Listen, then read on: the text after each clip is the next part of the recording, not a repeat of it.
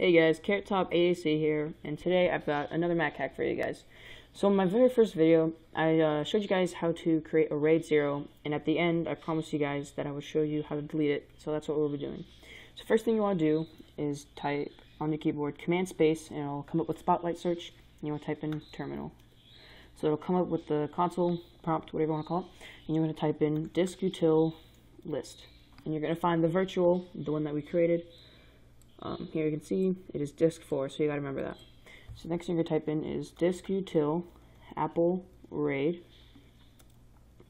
delete and then the name, so disk 4. So this may take a while, it just depends on the hardware that your computer has. So I'll see you guys when it's done.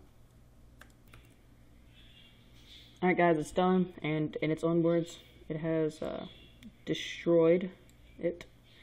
Alright, so what you want to do next is open up Disk Utility. And all you have to do is format each disk.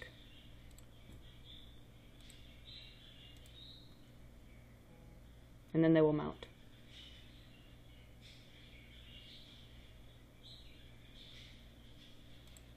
And I'm not going to cut it because it's very short.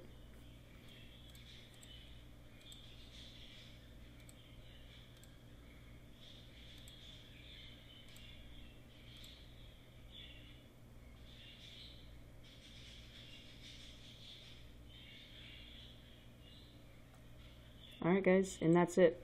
That's how you delete a RAID 1 in Mac OS X. Capitan, and I am updated to the newest version. Hope you guys enjoyed, like, and possibly subscribe. Thanks.